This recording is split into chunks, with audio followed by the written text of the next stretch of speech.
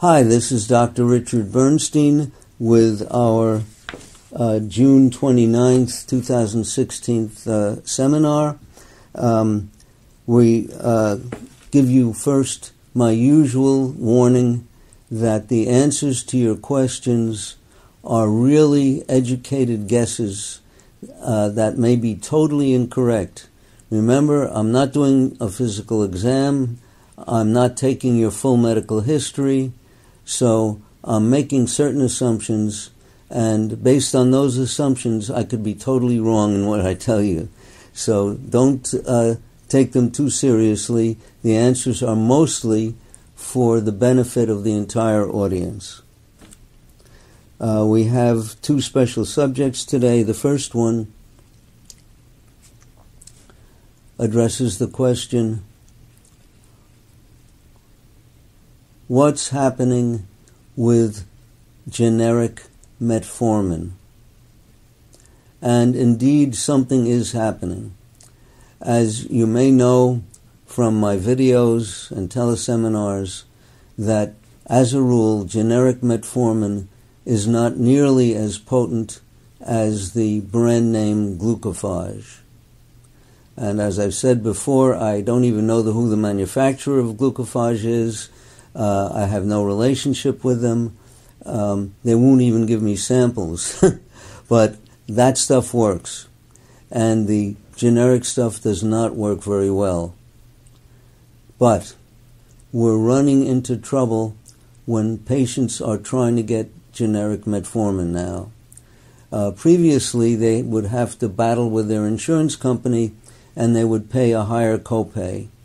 Now I'm getting phone calls from people who are not my patients telling me that their endocrinologists or family doctor refuse to prescribe brand name glucophage because there's no difference between that and the generic metformin.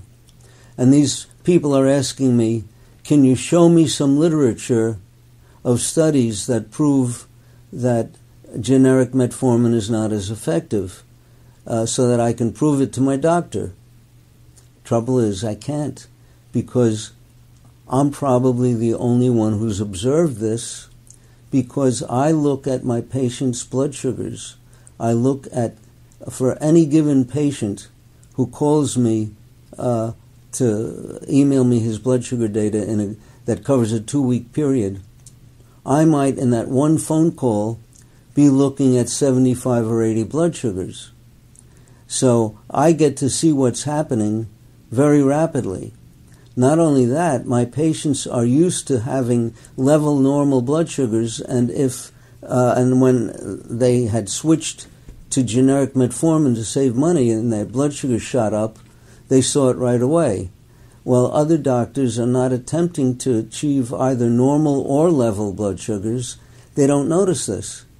So it's a real dilemma. I have not worked out a solution to it. You can show them my video or something like that. We do mention it in my book, Diabetes Solution, so you can submit that as evidence, but of course one person's testimony is not good evidence, and I don't know a way around it. Now, while we're on the subject of metformin, I should point out a new application that I had not mentioned in my book. Actually, there are two applications that I do not think I mentioned in my book. One has to do with blood sugar irregularities during the menstrual cycle in women.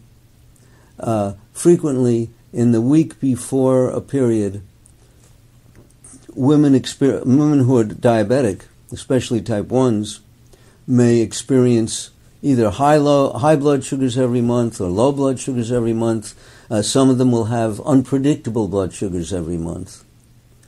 And I found that by giving them metformin at the maximal recommended dose and giving them the timed release glucophage XR, I should withdraw the word metformin and say glucophage XR, probably 1,000 milligrams in the morning, 1,000 milligrams at bedtime, that we seem to stabilize the blood sugars in the week before the period. Some people have erratic blood sugars during the period. Again, this seems to stabilize it. There may be exceptions, but I've had pretty good results. So I recommend that very highly. And I've only used it by giving it to them all month long, because it's sometimes hard to tell when 1 week before the period is going to begin, if your periods are irregular or whatever. So we usually give the Glucophage XR for the whole month, and I'm not afraid of doing that because there are apparently other benefits. It's being used in Europe supposedly as a treatment for cancer, etc., etc. The one shortcoming, of course, is that for some people, and that's rare, it can impair vitamin B12 absorption, and if you take it with a Tums pill, a little bit of calcium with every metformin tablet, you overcome that B12 malabsorption. The other application that I have not discussed before is for growing children. Children who are in a growth spurt usually display erratic blood sugars. And when I put them on the Glucophage XR, lo and behold, we get a straighter line. We get closer to straight line level blood sugars with the help of the Glucophage. And what we do is we start it slowly. We take, and how to start it is explained in my book, but we might take 1 tablet after breakfast for a few days. If you don't get any diarrhea or digestive discomfort, we then take another tablet after dinner, and then the next time we try one, we might take it on arising instead of after breakfast, because it may be more convenient to take it then. And then we take the second one at bedtime, and eventually we're taking 2 500 milligram tablets on arising and 2 at bedtime. And so we can see that Glucophage can be of value to people who are growing and to women who are menstruating. Our next special subject for today is what to do if you're using liquid glucose and you cannot afford it. The liquid glucose bottles that I've been recommending are very convenient, a good size, have good taste, and unfortunately cost about $3 per bottle. Many people can afford this. Insurance will not pay for it, but there is a way around this, and that involves purchasing powdered glucose or dextrose, which you can buy on the internet. The prices run around $12 for a pound, $12 for a half a pound. There's competitive prices out there on the internet, and you want it pure glucose or dextrose. They're identical. They're both the same product, and you want to dissolve it in water. Now, the technique for dissolving it in water, to get what concentration and how to do it, we're going to go into great detail in a video so you can watch me doing it. But those of you who want to experiment can probably do just as well as I can. You just have to attain the same concentration that you get in the bottles that you can purchase in the drugstore. And we'll tell you how to do that. One other little trick when you're making liquid glucose. Glucose is a great nutrient for bacteria. They love it. And you mix some in water, and overnight you might start growing bacteria. in fact, we had an episode in one of my cars where I left a bottle of a glucose tolerance test drink in the car, and it was there for several months. It was a car that I didn't use very often, and bacteria grew, produced carbon dioxide and made ethanol, and the carbon dioxide pressure built up, and the cap popped, and the glucose ended up all over the car. We had a little explosion. So we don't want bacteria proliferating in a bottle of the liquid glucose you make. Well, if you made it up fresh every day, you wouldn't have that problem. But if you're going to keep it for a while, what I recommend is you take a medicine dropper full of vodka and put one dropper full in each small bottle of liquid glucose. And it won't make you drunk, but it will act as a preservative. Okay, now we're going to go on to this month's questions. Are there antibiotics that do not elevate blood sugars? I do not know of any antibiotic that elevates blood sugars. In fact, if you have a bacterial infection, it's likely that your blood sugars will go up, and the antibiotic that works on that bacteria will bring the blood sugars down. So, if anything, properly used antibiotics should have the effect of lowering blood sugars that are elevated by bacteria. They don't raise blood sugars. In Diabetes Solution, it was written that Lantus insulin is not recommended because of an affinity its molecules have with cancer cells. The Toujeo insulin is made by the same company that makes Lantus. The ingredients appear to be the same, also with a higher concentration of insulin per volume. Does Toujeo also have the same interaction with cancer cells? Absolutely. And aside from the fact that that any version of Lantus can enhance the growth of cancer, the Toujeo is a high concentration insulin. I don't remember whether it's U300 or U500, but the more concentrated the insulin you use, the harder it is to measure a precise dose. So the very concentrated insulins would be good for very obese people who are severely insulin resistant, so insulin resistant that 1 unit might also only raise them 1/10 as much as the nominal effect that you would get in a non-obese person. I've read that if you eat a very low-carb diet, you can falsely fail the oral glucose tolerance test.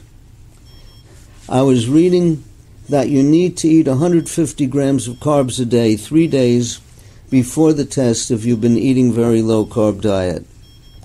Well, 150 grams of carbo a day is not physiologic. In fact, it's only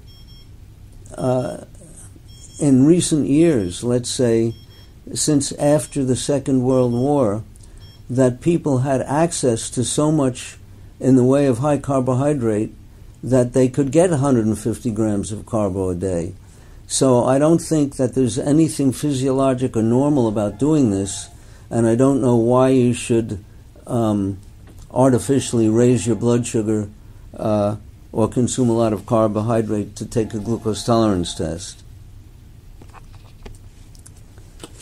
Now, the same person who asked about the glucose tolerance test says that it's the reason they called her, she was pre-diabetic after she had a gestational diabetes. Well, I think that's a good call, because I would call every person who's had gestational diabetes pre-diabetic, because at least 50% of them become diabetic eventually.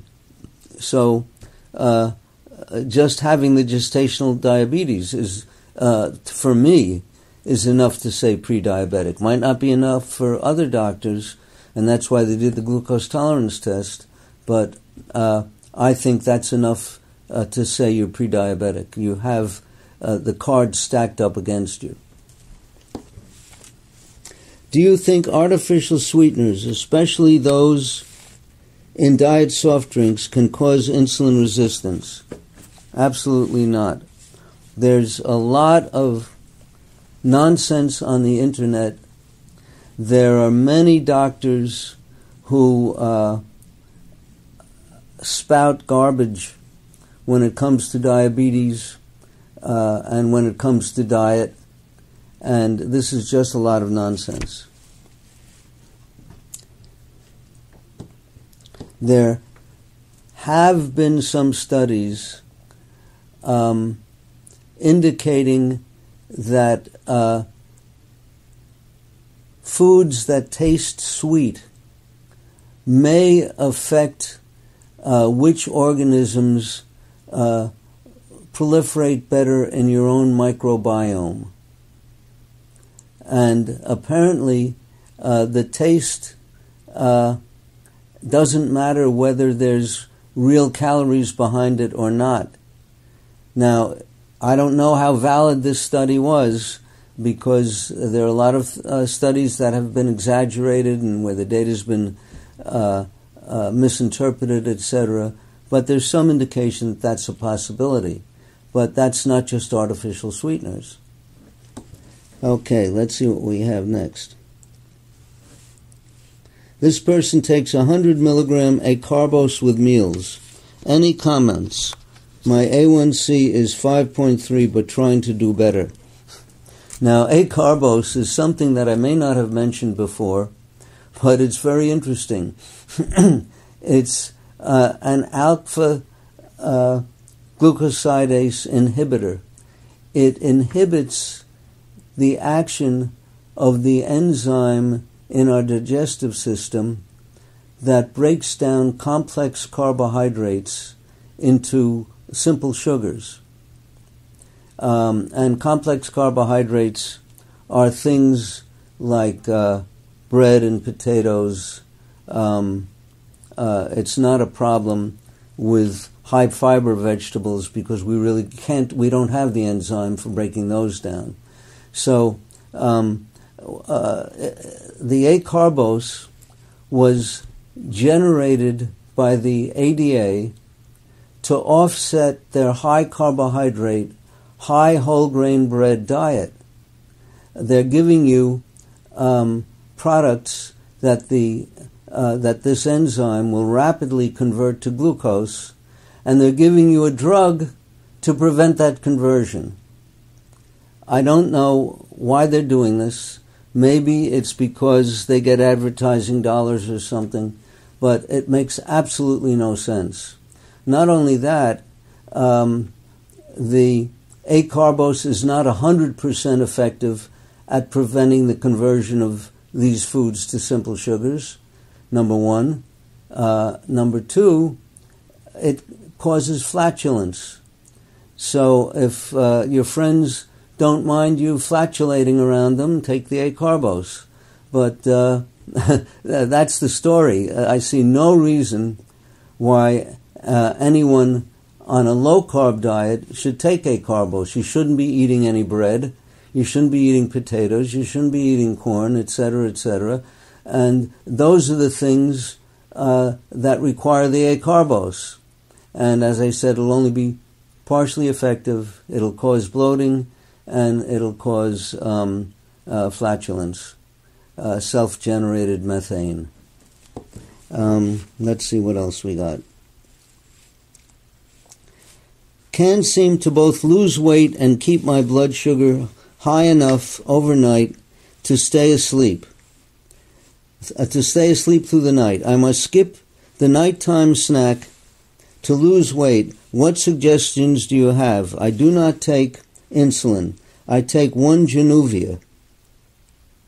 Well, first of all, I'd recommend that you read my book, Diabetes Solution, because it goes through many tricks for gaining weight, losing weight, and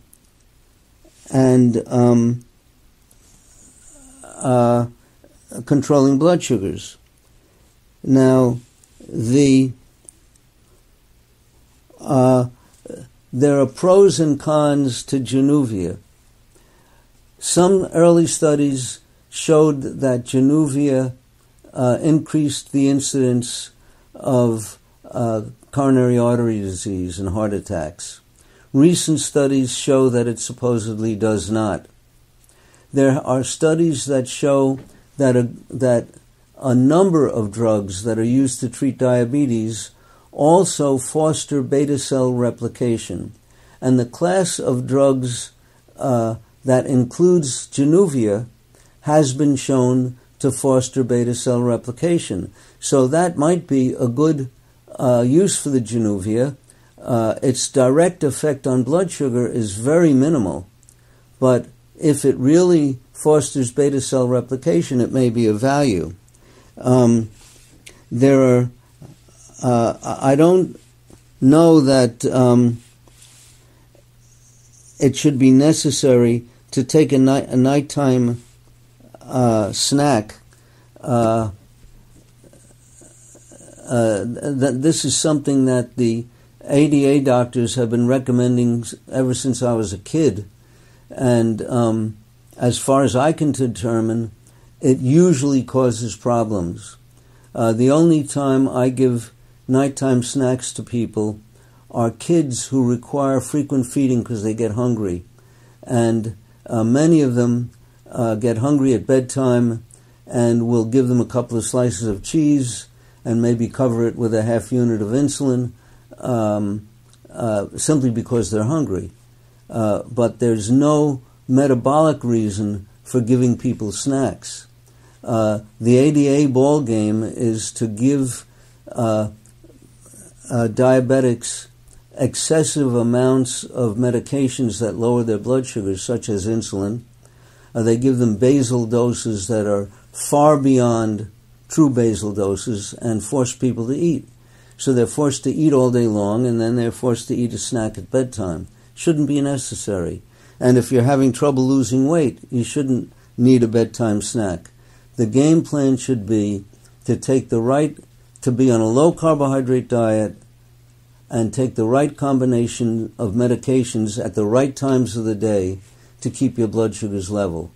And this is covered in the book, Diabetes Solution. By the way, the oral medications that are most effective and safest at lowering blood sugars are glucophage, Avandia, and Actos. And the Avandia and Actos, you have to make sure that you don't retain fluid. And we talk about that in our videos and teleseminars. I would like to chew gum after meals to help my digestion, but xylitol and other sugar alcohols seem to raise, in chewing gums, seem to raise my blood sugar. Do you know of any good alternatives like stevia gum? I've never heard of stevia gum. Xylitol has one nice advantage in that it's an anti-metabolite for the bacteria that inhabit the mouth and can reduce tooth decay and gum infections and whatnot. But the game plan is not to chew gum all day long, or not to chew multiple pieces. If it helps your digestion, chew one stick of gum at the end of the meal, the 1 gram carbohydrate xylitol gum, not the 2 gram. And to give you an example of how much it would raise blood sugar,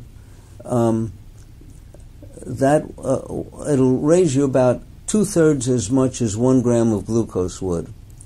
Now, 1 gram of glucose will raise my blood sugar by 8 milligrams per deciliter. But I only weigh about 110 pounds. Someone who weighs 150 pounds, 1 gram of glucose would raise them, let's say, 6 milligrams per deciliter, and the xylitol would be 2/3 that, so that would be 4 milligrams per deciliter. So if one stick raises you 4, it's no big deal. You could get away with it. But don't keep chewing another stick and another stick. So that's what I would suggest.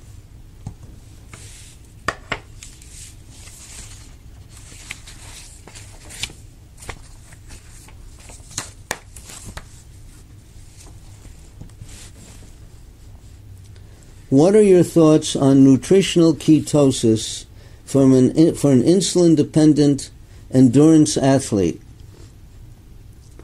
with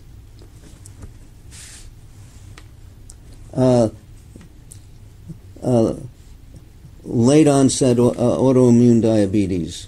So this is like type 1 diabetes.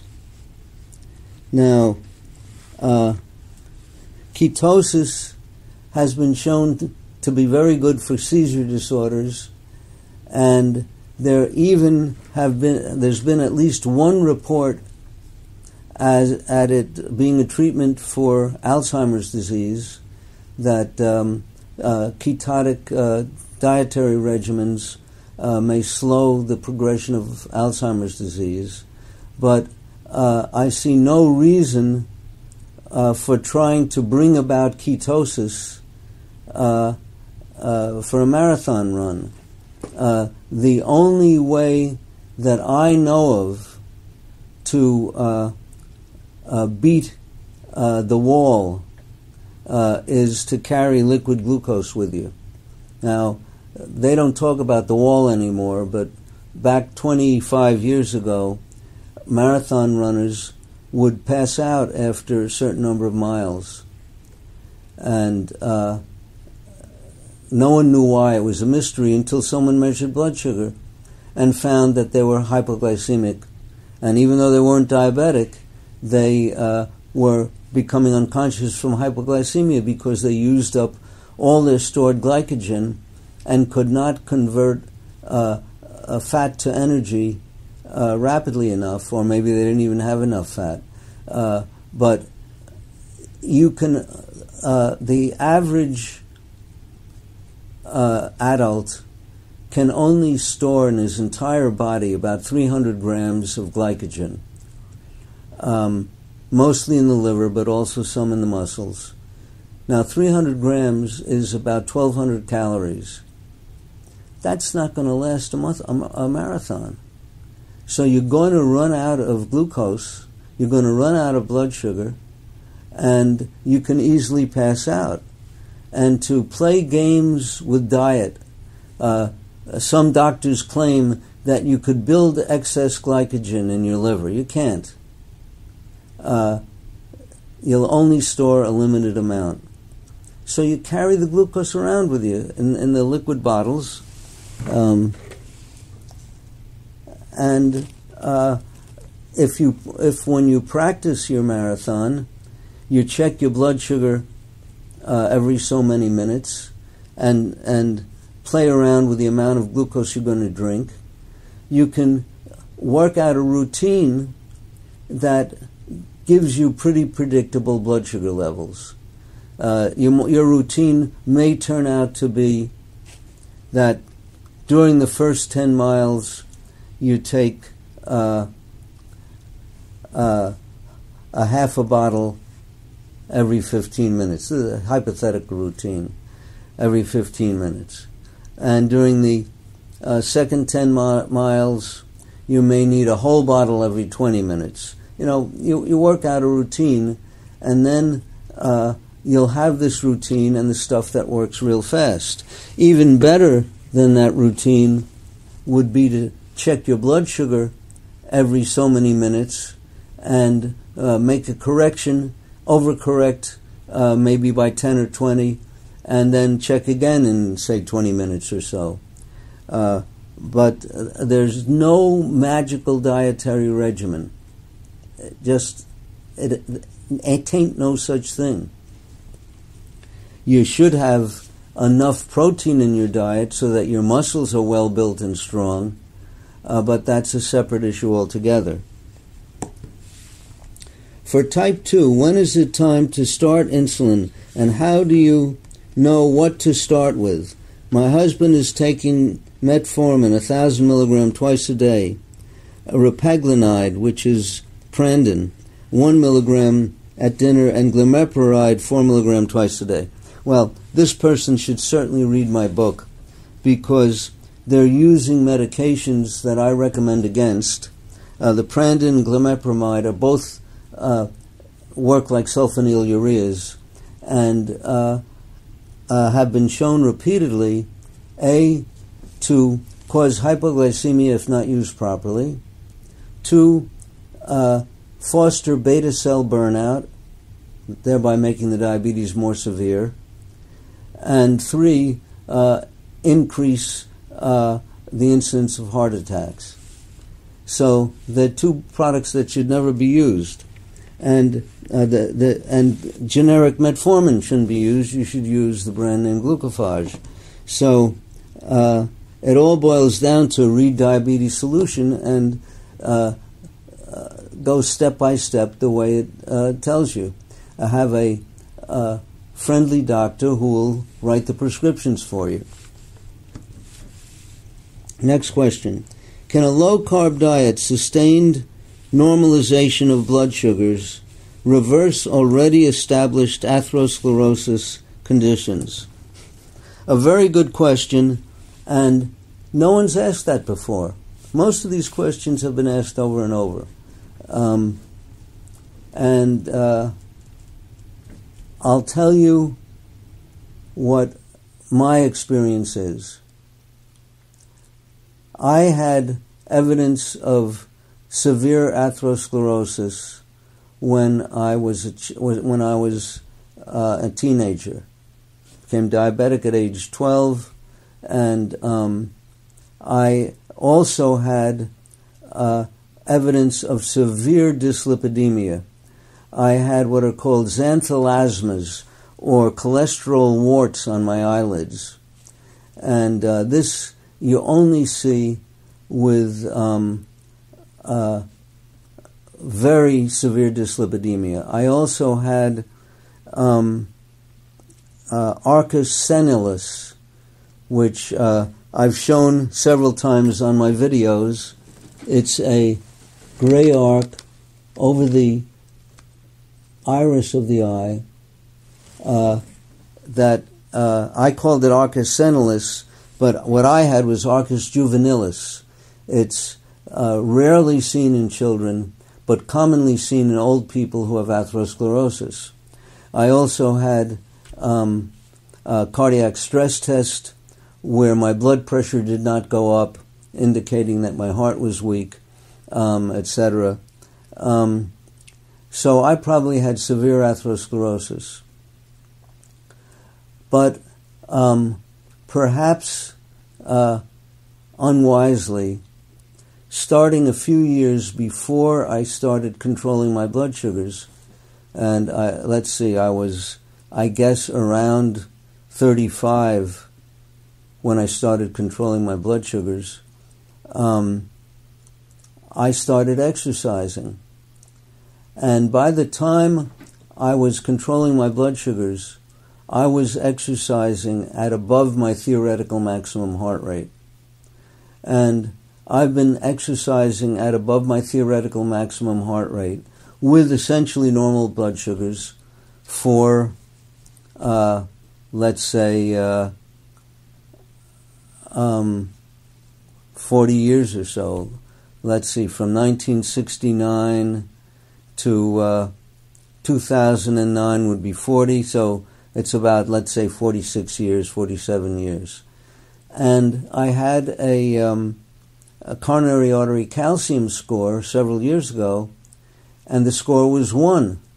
So somehow I had reversed pretty severe coronary artery disease. And I'm sure it wasn't just the low carbohydrate diet. The low carbohydrate diet enabled me to have normal blood sugars, which enabled me to have a decent lipid profile. But on top of that, I was doing this very strenuous exercise, and the mechanism by which that cleans out the arteries may be still a mystery. There have been several speculations printed, but I don't know for sure how that works. Anyway, it's a combination of things. It's not just the low carbohydrate diet, but the low carbohydrate diet is essential. I also point out that if you have coronary artery disease, and if you're unfortunate enough to have soft plaque, this strenuous exercise can break the plaque loose so that it blocks an artery higher up along the flow line, and you can get a heart attack. So I may have been lucky enough to have dense plaque in my arteries, and maybe that's why I didn't give myself a heart attack. So that's the story. It's complicated. Tain't simple. Creatinine level is 1.7, type 2. Diet for kidney function is the opposite for that of type 2 diabetes. What does one do? Follow diet for kidney health or follow diet for type 2 diabetes health? Well, it ain't that simple, and this question has been asked over and over, and I've answered it over and over. In fact, I just came last night upon an old article that showed that when people who had end-stage kidney disease were put on a low-protein diet, there was a possibility that they might put off kidney dialysis by 2 or 3 months. That's when your kidneys are totally gone.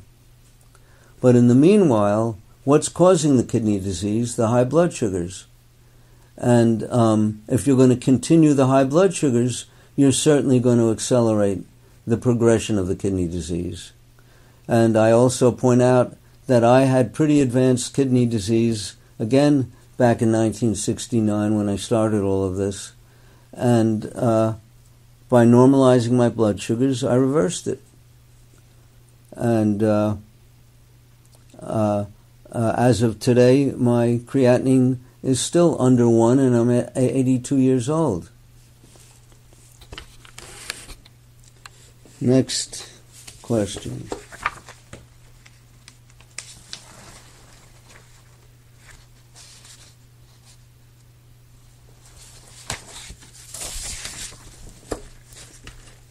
Whoops, turned the page the wrong way, just a minute.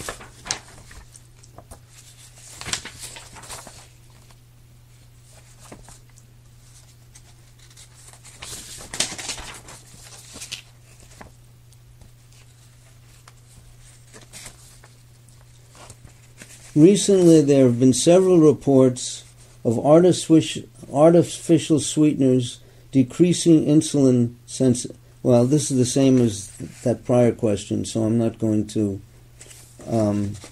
answer it. Could you contrast the sequelae associated with low blood sugars versus the high blood sugars over a long time? I believe my blood sugars on the high end are much better, like 90 through 100, but still concerned about going low into the 50s once or twice during the week. You might take a look at my book, Diabetes Solution, but there's no doubt that the complications of elevated blood sugars go up without a lower boundary. That is, once they become elevated. So above about 90 or 85, complications begin. And they start off very slowly. You get above 100, they go more rapidly. Above 110, a little more rapidly. But what are the consequences of low blood sugar? The main consequences are if you develop a seizure. It's been demonstrated a long time ago that every time a patient has a seizure, they develop microhemorrhages. How many, I don't know. But if you did an autopsy on someone, or if you did an angiogram with the proper contrast medium, you could probably find with the new high-resolution brain scans, you could probably find these micro hemorrhages, and they will add up over time. But if you don't have seizures, it's unlikely that you're going to have any complications whatsoever. It's quite likely that our ancestors who had frequent famines experienced low blood sugar without unconsciousness pretty often. And humanity managed to survive that. Part of it, of course, is due to the fact that the brain can live off ketones. That's a separate story altogether. So, no seizure, no damage. Seizures, you get microdamage every time. And elevated blood sugars, you're under 100 or you're 110, they're going to be minimal. But they'll be a little bit over long periods of time. And that's the story. You have higher blood sugars, they'll be more rapid. Type 1, 6 years. He has normal blood glucose levels almost all the time on your program. I say almost because when playing soccer, his blood sugar spikes from adrenaline. Any tips? Now, we've done this before. I get this question every few months, and I'll repeat it again. The answer is propranolol, a beta blocker. It's a rapid-acting beta blocker. It's all right to give it to kids, and it miraculously prevents the blood sugar spikes that occur when you're exposed to stress. And kids who participate in team sports, especially when there's a competition between schools, get very anxious, and the anxiety raises their blood sugar. There are adults who are teachers, they get anxious when they teach. There are performers who are anxious when they perform, and the propranolol prevents the blood sugar increase. I had the same thing after my first book came out. They started interviewing me on the radio. My blood sugars went up. I got used to it after a while, and the blood sugars didn't go up. I was not a doctor yet, so I couldn't prescribe propranolol. I didn't even think about it. I would give myself intramuscular shots to bring the blood sugar down, but that's not necessary. When I started getting on television, the same thing happened. I'd go up by 100 just by appearing for 10 minutes before the cameras. But after a while I got used to it, and they didn't go up. But in those days I used intramuscular regular insulin to bring the blood sugars down. Not necessary. You could prevent it with propranolol. Your doctor can prescribe it.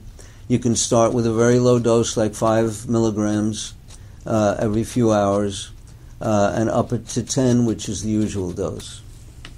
And even little kids can get away with 5 or 10 milligrams without problems. There may be exceptions. You check with your pediatrician. Let's see.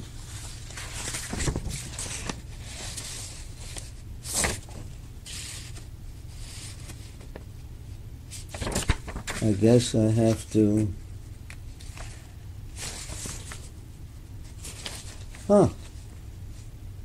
I guess I finished all the questions.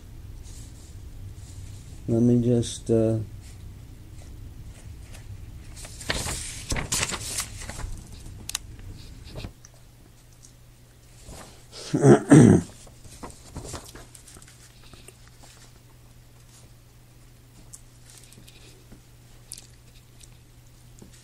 I just want to see the date of this publication.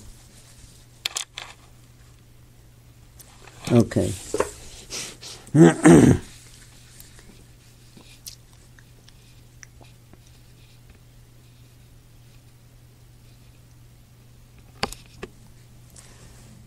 This is Dr. Bernstein of Dr. Bernstein's Diabetes University. Our subject for today is orthostatic hypotension. A report recently came out in the New England Journal of Medicine in the May 2016 issue,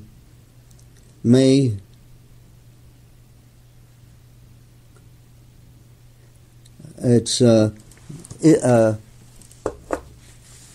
volume 64, of a study of people who are falling due to unknown causes, usually elderly people. And what the study found was 40% of the supposed unknown causes of falling were orthostatic hypotension, that is, blood pressure that drops when you stand up.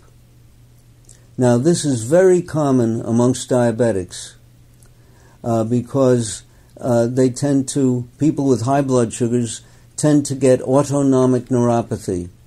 And one of the autonomic neuropathies is sympathetic neuropathy of the lower extremities. This means that when you stand up, the muscles around the arteries in your legs that are supposed to squeeze the arteries closed so blood doesn't pool in your legs and deprive your brain of blood, these arteries aren't working. The muscles aren't working because the nerves to the muscles aren't working.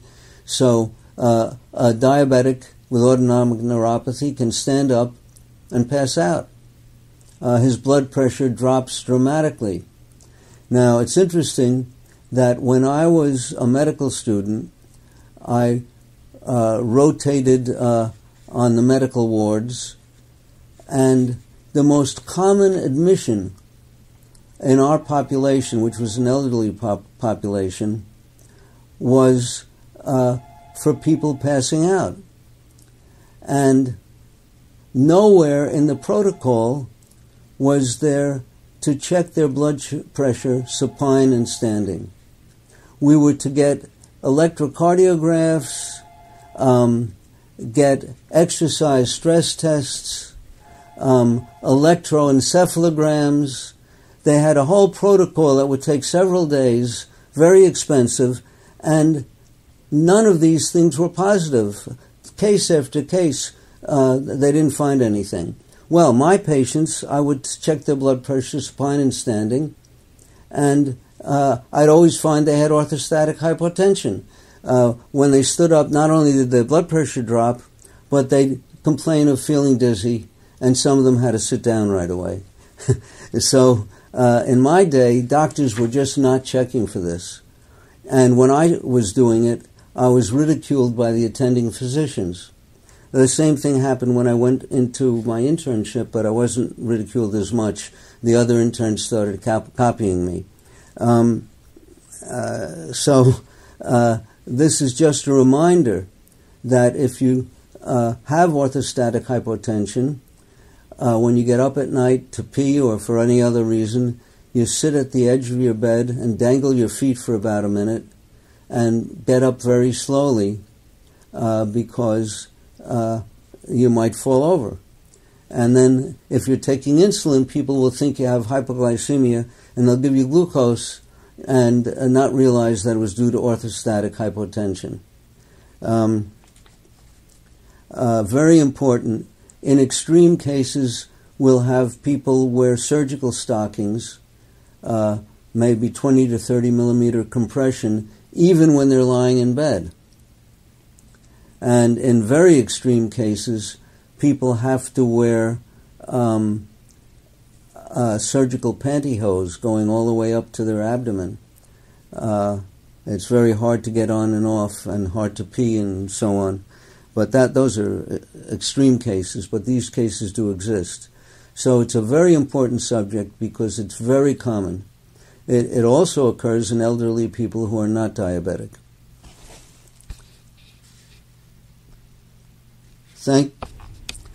I stumbled upon a few interesting scientific articles. Here's another one. Diabetes in midlife is associated with accelerated cognitive decline. And this was a study following people for 20 years. And it came out in the year 2014. But here's another article that says elevated blood sugars linked to brain shrinkage. And those with higher fasting blood sugar levels within the normal range and below 110 milligram per deciliter were more likely to have loss of brain volume in the areas of the hippocampus and the amygdala. Those are areas that are associated with memory and cognitive skills. And this was from the journal Neurology in September of 2012. So there really is no doubt that these studies are overwhelming that elevated blood sugars, even slightly elevated as indicated in this study, have very significant effects upon the brain. And there is one other interesting study which is sort of hard to believe, but it was published, I think, in the Journal of the American Medical Association.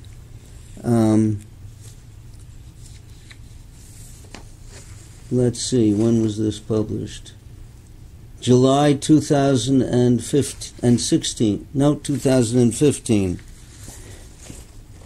Insulin detamere, that's Levemir, is transported from blood to cerebrospinal fluid and has prolonged central anorectic action relative to NPH insulin.